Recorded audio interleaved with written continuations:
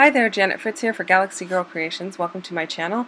Today I am working on an off-the-board project, and that means it's been pulled from Pinterest, and my inspiration is this pin from Studio Calico, and I loved how they used the thickers surrounded by a word of thickers. So I have several packs of thickers that are missing, or not missing because I used them, that no longer have A's and E's available, and they're getting kind of down there into what they do have, so I decided I wanted to go ahead and try and use those up. So I pulled this letter Z, and I am mixing up my gesso right there, and actually that's like a super thick gesso, and it dried out, and it's not even that old, so I don't know what the heck happened to it, but it has been sealed. So I just wanted to see how well these thickers would take the gesso, because these are foam thickers. They're not the chipboard thickers, and they're not the foam with chipboard on top. They are just straight up foam thickers. And so I let it dry overnight and kind of just went back to it to see how it did, and it took it just fine. So I decided I was going to go ahead and go with it. So I have 3 photos of my 2 kids and one of my nephews, and they are squished into this box, and it's at a science center that we were visiting for school. So it was a field trip, and I'm not even really sure what the box was about at this point, and I don't know if my kids will remember, but I thought the photos were fun, so I wanted to go ahead and use them. So I decided to use the title Think Inside the Box, and normally people will say think outside the box, but since they're in these boxes, I wanted to go ahead and call it Think Inside the Box. So the first part, I am just figuring out what my title is, and I have just enough E's to do this title. Other than that, I don't have enough. I don't have any A's, and I only had these 2 E's. So, and I do have 2 packs of this particular font, and so I figured I wouldn't miss using a bunch of the letters that are not really like popular letters. I mean, I feel sad for the letters that aren't so popular, but I mean, like, you know, the Z's, the X's, but I ended up just using everything off the sheet that I could, because like I said, I had another pack of them, and even that pack is actually missing a couple of A's and E's. So I'm trying to get through them because I'm tired of them sitting in my stash. And then I have this other set, and I don't have the name of them in front of me. I apologize for that. But they kind of look like Fitzgerald, but they might not be. But they're all uppercase and very slim. And as you can see there's not a whole lot left. I have like 1 S and some Q's and P's. Oh look, I only have 1 I. So I couldn't really spell anything out of them anyway. And I don't mind really mixing my fonts, so that is always an option, but in this case I wanted to go ahead and use them up. So you saw me put the title there, Think Inside the Box, and then I'm going to just use the rest of the thickers on these pages to fill in all of that white space. Yes, you heard that right, all of it. So I'm going to put you on fast forward here in just a few seconds, and it's going to get really sped up because this process took me quite a bit of time, and I don't want you to have to sit through 43 minutes of video, and that is even sped up as well. So I'm speeding you up considerably here. And I'm just kind of nestling all of the letters in together. I don't want them touching each other, but I want them kind of nestled so that all of the big gaps are taken up. And it's kind of just a process of picking a letter up and figuring out, does it look better at the top or towards the bottom of the page, and what fits where. Turn them on their sides, turn them upside down. You know, the parts of the letters that stick out, like the swoosh on the bottom of the N, let it swoosh underneath another letter. So I'm just kind of nestling things together as best I can. And I do realize right now you can still see the words think inside the box, but they are kind of hidden in there, and that was intentional. I am going to throw some gesso on this, and then I'm going to remedy the fact that those words are kind of hidden. And just so you know, my entire page is gessoed already. on the bottom. So you can see it's stuck down there on some black foam board, and that black foam board is covered in packing tape, and I have found this is a really useful way to do mixed media. If I put the foam board with the packing tape over it, it kind of keeps it like a moisture barrier, and then I can put my paper on it and tape it down on all 4 sides with the blue tape, and then even if the paper gets lumpy and bumpy and ripply, if you let it dry overnight, it goes back to its original shape. There's no bumps in it after having the gesso on the paper or anything. So what I did here is I just put more gesso into this little paint palette thing here, and I'm using a sponge dauber on an ink applicator, and I am just smooshing it onto the top, and there you see all of the letters have gesso on top. And actually some of those letters, the ones that were the tall skinny ones, those actually were black glittery. So I just put it right over that as well, and it worked out just fine. So now I've pulled out some watercolor, and I know I want to bring out the turquoise and orange in this because I have another layout that I've been working on that has those same colors, and it's from this same field trip. So I want to go ahead and use the same colors so that the layouts kind of go together when they're in the album. So I will put them in the album chronologically, even though I don't always scrapbook chronologically. So I want them to have a little bit of consistency since they are from the same trip. And I am putting the watercolor down, and then you see me spray it a little bit because there's not any water on my paper really, and I want that ink or the watercolor to flow a little bit more in the crevices between all of those letters. And so when I spray it with the water, it kind of just allows it to flow and move a little bit more. And I just dumped the watercolor back into my palette. It's going to dry, and I think it'll be fine. I didn't want to really waste it. And then you see that strip that has like the random and sign and the tops of the question marks. That is where my row of photos are going to go. So I know that's going to be covered up, so I didn't have to fill that whole area in with more letters, and I don't have to paint it either.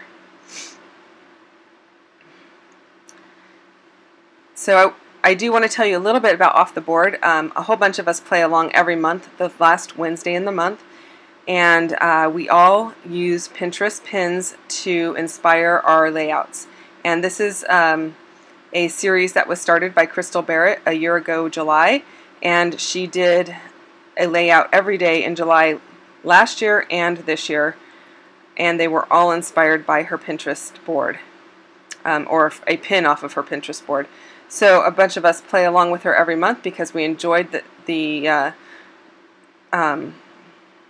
process of finding inspiration off of our boards and putting them to good use. And so check out the links down below in my description box and go see what the other ladies are doing on theirs. And hopefully you can maybe put some of your Pinterest pins to good use as well.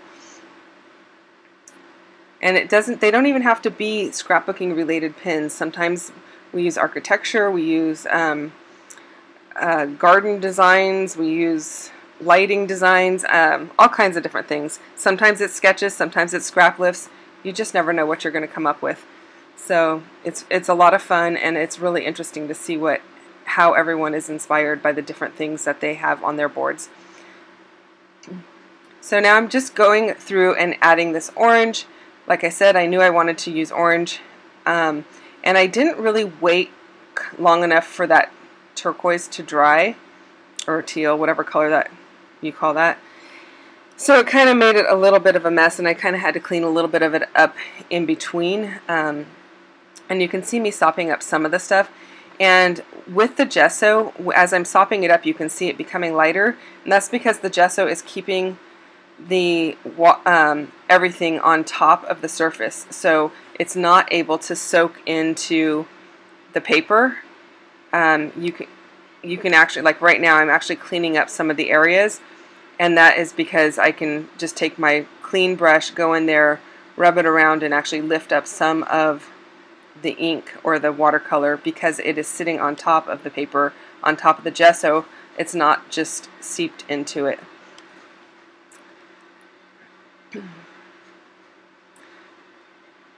I am just kind of like, as the two colors touched, it turned this kind of weird grayish green color. So I was cleaning up some of those areas and then putting some turquoise back in there in a little bit.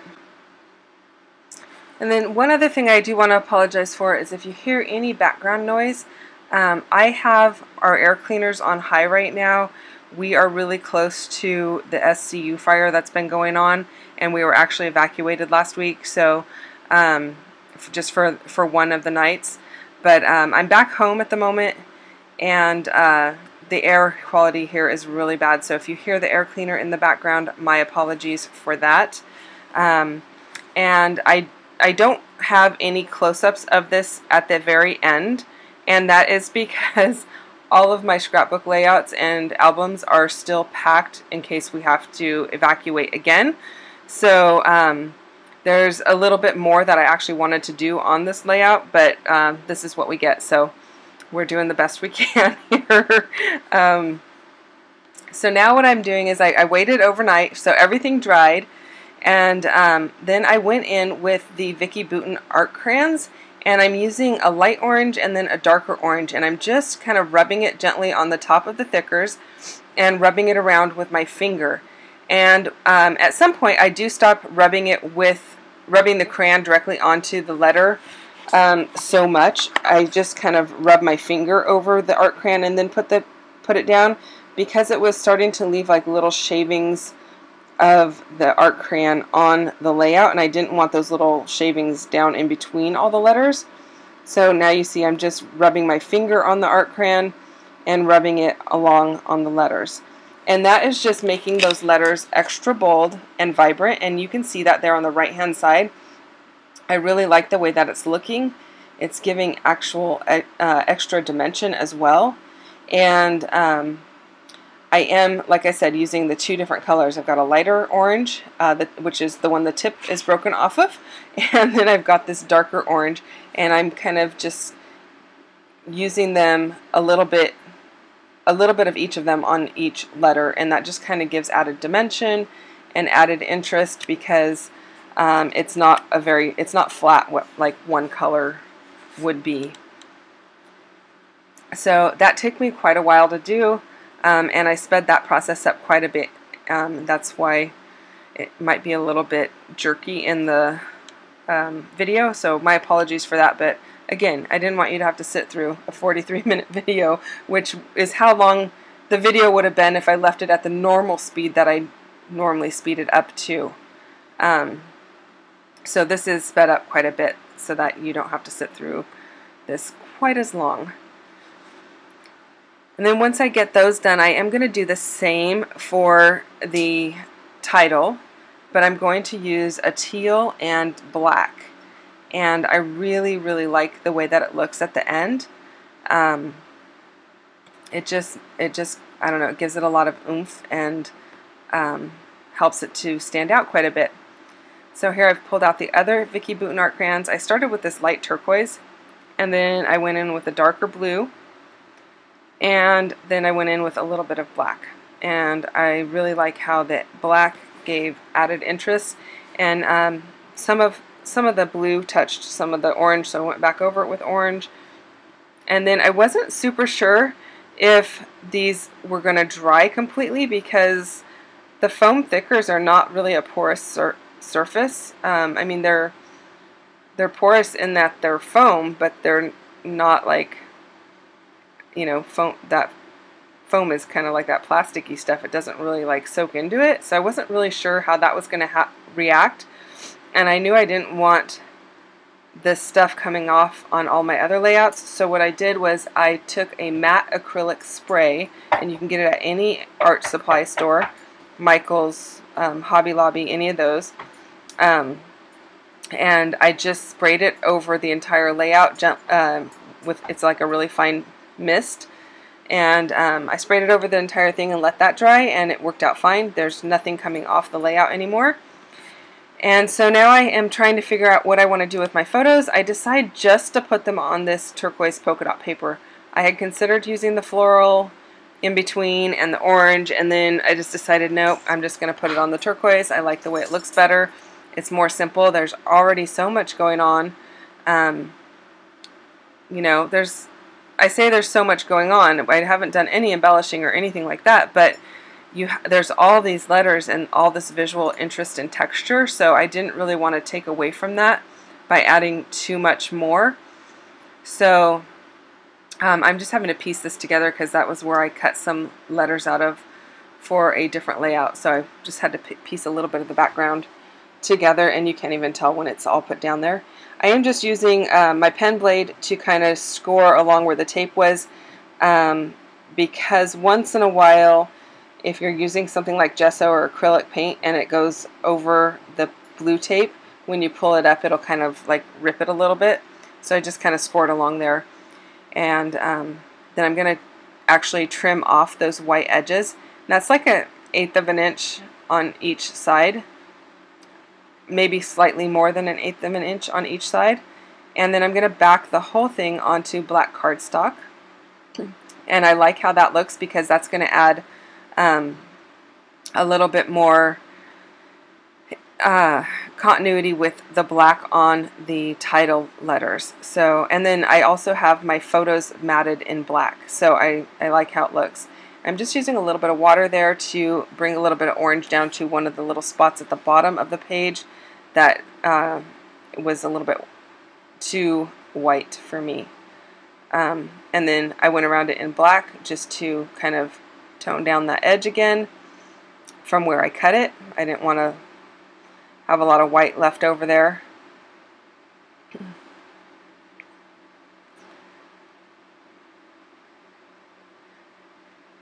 So at the end of the day, this is a fairly simple layout with regard to how it looks visually. There's not a lot of added embellishment other than all of those thickers. So it's not a simple layout, but it is kind of a simple layout. I don't know if that makes any sense, but yeah, tons going on, but not like in the normal sense of you know, layers and layering embellishments and all of that kind of stuff. Now I just cut some fun foam and I stuck it into the holes underneath, and I did that because I was afraid if I stuck it to the back of the photos, they wouldn't line up to where those other thickers were down below, like the and sign and the question marks. And so I just figured if I fit the foam in between the gaps there and then put my photos down and pick it up that way, it would work fine. And it did. It worked out no problem. And then I know I want to use some of these florals, and I actually really like the way that this looks, you know, kind of like it is right there. But that's not what I ended up doing. I completely changed it. But now that I see it on the screen, I really like that. So, yeah, I could have done that, and I would have been happy with it. But what I did was I ended up grabbing my, I think this is a 2-inch punch, maybe slightly smaller. No, it's a 2-inch. I can see I have it written on the back of the punch there. It's a 2-inch circle punch, and I just punched some black circles out of there. And I'm going to tuck some of these florals, and those were cut out of another paper from the collection. And this is Amy Tan's Picnic in the Park, if you're not familiar with it. So those were all cut out of one of the pieces of paper, and I cut them out for another project, but I have a lot of them, so I'm going to use them for this as well. And then I thought, what if I don't put florals on this, because it's not really like a floral-y type layout, so what if I put stars? So I toyed with putting these dimensional stars that I'm punching out instead of the florals, and then I thought, nope, I don't like the stars, so I went back to the florals. And then I will add some sequins, and that's going to come up in just a few moments. I may end up going back and adding a little bit more embellishments. I might add some tabs right to the same area, just above the circle that I'm working on right now, and tucked into the side of the photos, and then below the upper circle tucked into the photos. But I'm not really 100% sure if I will ever actually get back to it, and I can't go back and do it right now because, like I said, it is packed in case we have to evacuate. All of my scrapbooks are packed and ready to go, and so I don't really have access to it right now, so it is what it is. And so I'm going to go back to adding those florals, and I do end up liking how that looks. And I thought this was just a fun layout and a fun way to use up a lot of your leftover thickers. Oh, then I had to pull up that circle because I had put it on top of the black layer behind the photo, and it needed to be underneath it so that I could actually tuck in the floral as well. And I played with whether or not to put some of these little tiny flowers inside this the title, and I went back and forth on whether I should or not, and in the end I did not end up using them. And I do not know why I left in stacking up all those flowers. I certainly could have edited that out. That was kind of a waste of your time. My apologies. Yeah, I played with those little flowers for quite a while, and none of them kind of had the right leaves going the right way that I thought I would want to use them. I knew if I did, I wanted to have something that had a little of that royal blue in there because all of the other three have royal blue, and the leaves were just not going the right direction, and so I kind of just said, forget it. I'm not going to. And I actually kind of like just having the title bold right there. And there's not going to be any journaling on this layout. Like I said, I have a couple of other pages that also document this particular field trip, and that's where I will put the journaling. And frankly, I'm not really sure how much journaling there will be because I'm not even sure why we went on this field trip. It is a science center, I do know that. We went with our homeschool group, and I actually am going to hit up one of the other moms and find out if she remembers why we went. But I certainly don't remember. But and this was years ago. These are from, I think, 2007. So my kids are grown now, and maybe they'll remember. But at this point, I'm just going to add these